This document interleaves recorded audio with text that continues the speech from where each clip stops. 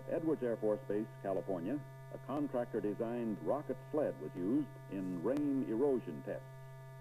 The purpose of the tests was to evaluate the effect of hydro forces upon plastic radomes and other materials traveling at high speeds. The vehicle is an 800-pound rocket sled propelled by 7 solid-fuel JATO bottles.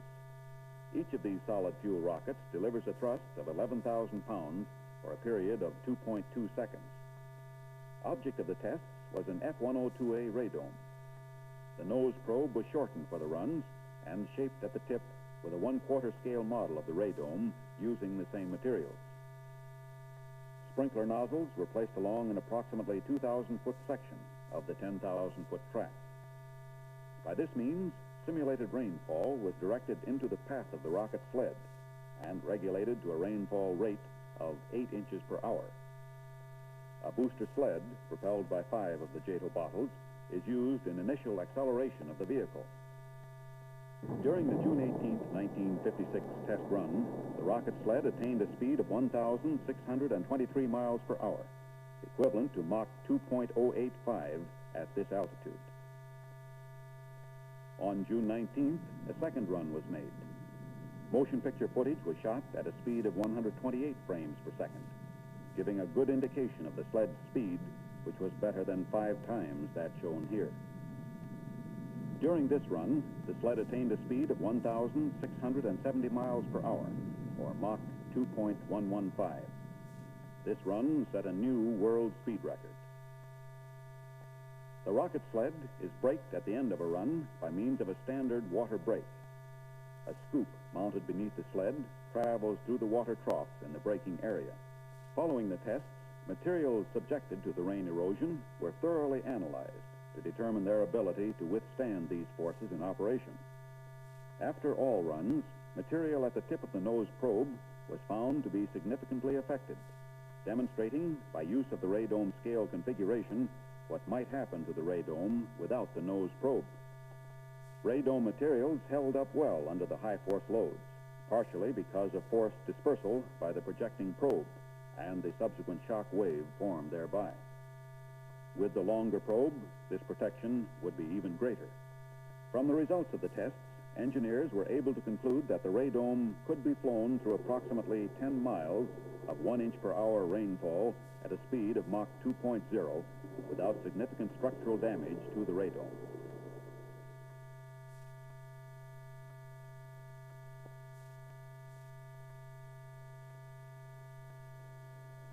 At the contractor's San Diego plant, construction of the F-106A, formerly termed the F-102B, is progressing in 4 stages.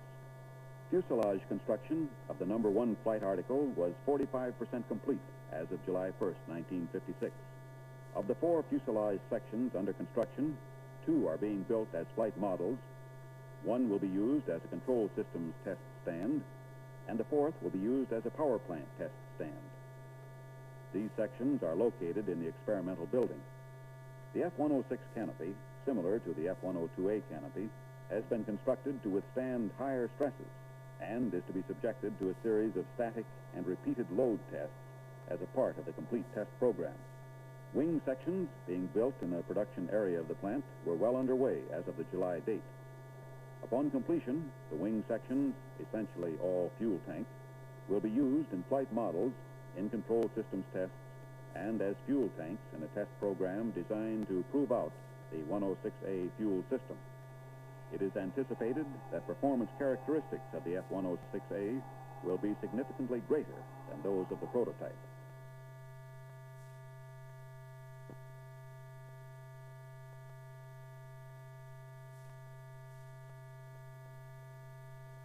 Tests have been made on an F-102A with an increased vertical fin area. This modification was brought about because of pitch roll coupling encountered on another Century Series fighter, and accelerated because the problem was encountered in flight tests of the YF-102 and YF-102A. Production models of the F-102A have a vertical fin area of 68 square feet. A side slip feedback to rudder system was installed, freeing the airplane from pitch roll coupling effects that exceed the structural limits.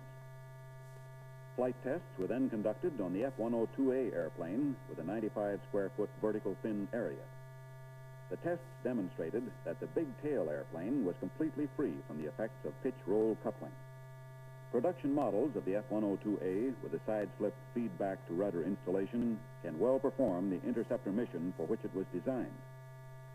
However, the F-102A with a 95 square foot area vertical fin embodies in the primary structure of the airplane adequate directional stability to be completely free from the effects of pitch-roll coupling without the use of artificial augmentation.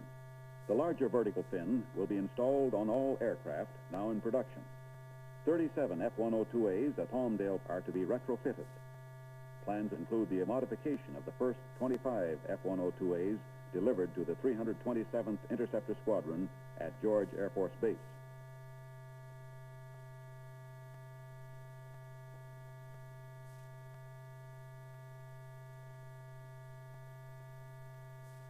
At George Air Force Base, California, Air Force pilots are receiving initial training for the F-102A interceptor in a Link F-102A simulator. Procedures and techniques required to fly the F-102A on tactical missions are taught by use of the trainer, which, through instrument indications, electronically simulates flight characteristics of the airplane. Pilot trainees sit in the stationary cockpit, which is essentially a duplication of the F-102A cockpit and controls. An operator's flight console contains instruments and controls which set up flight problems and repeat instrument indications observed by the pilot. Flight conditions, including load factors, may be simulated by means of this panel. Switches are included which may be used to introduce operational failures which could possibly occur in a modern high-speed interceptor. The instructor's position is beside the simulator, where he can visually direct and observe the pilot and console operators. During a radio navigation problem, the position of the fighter with respect to the ground may be determined at any instant by means of a ground position recorder. A standard aeronautical chart is attached to this instrument, and the course flown by the pilot is plotted on the surface of the chart. The operator's radar console is used to set up a target problem for the pilot. Target attitude is established here, and a radar scope monitors the picture received by the cockpit scope. Jamming of the cockpit radar scope may also be accomplished at this station. The integrator console contains the two ground position integrator computers and the altitude integrator computer, along with associated controls. At this console, the target and fighter may be placed at any desired position on the ground position recorder. All consoles are interlocked to function as a unit. Following their training in the simulator, pilots may receive extensive training in the TF-102 airplane, trainer version of the F-102A. Then they are ready for their first solo flight in the F-102A. Use of the simulator facility will provide for thorough, intensive instrument flight training of a specific nature for F-102A pilots.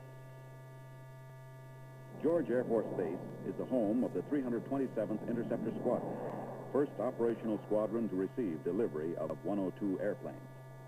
As of July 1st, 1956, 5 F-102As and 1 of the TF-102s were based here. More are scheduled for future delivery. With the activation of the 327th Interceptor Squadron and activation of other F-102 squadrons scheduled for the near future, training of pilots for flying the high-speed, high-performance airplanes takes on greater significance. The increasing complexity of modern aircraft is putting greater demands upon skills required and upon the training program aimed toward perfecting these skills.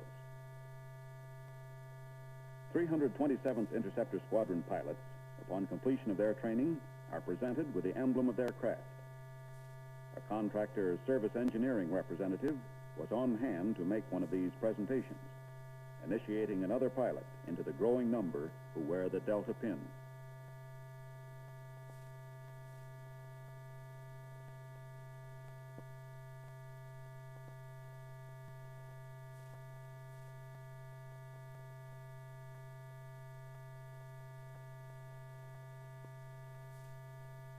Holloman Air Force Base. further testing has been accomplished on the MB-1 air-to-air missile. In prior tests, the 1781 airplane, a YF-102 with a fixed pylon launcher, has been used in determining what problems might be encountered because of blast or temperature effects upon the F-102 airframe. 8 aerial firings using the 1781 airplane as the test vehicle were completed as of July 1st, 1956.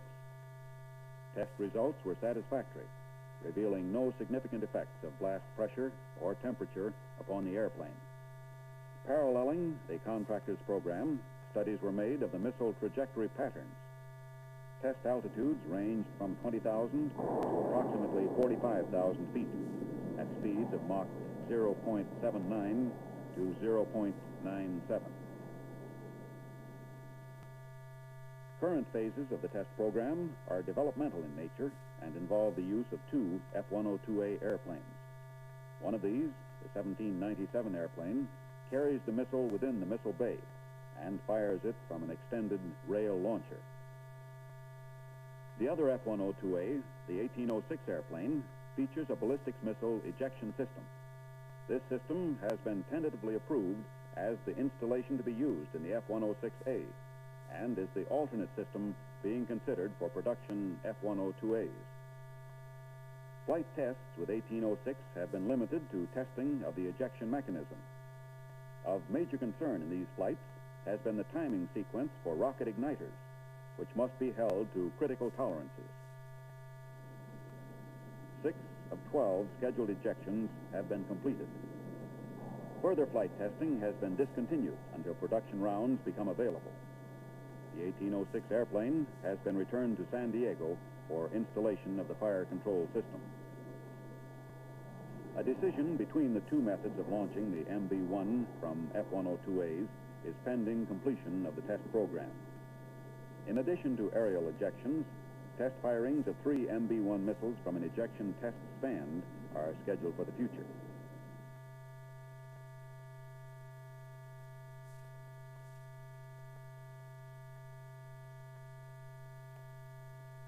At Holloman Air Force Base, New Mexico, the F-102A was used in a program for development of the FALCON missile weapons system.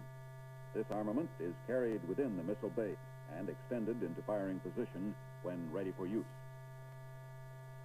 During these tests, missiles carried telemetering equipment in addition to the normal fire control system for instantaneous recording of test factors.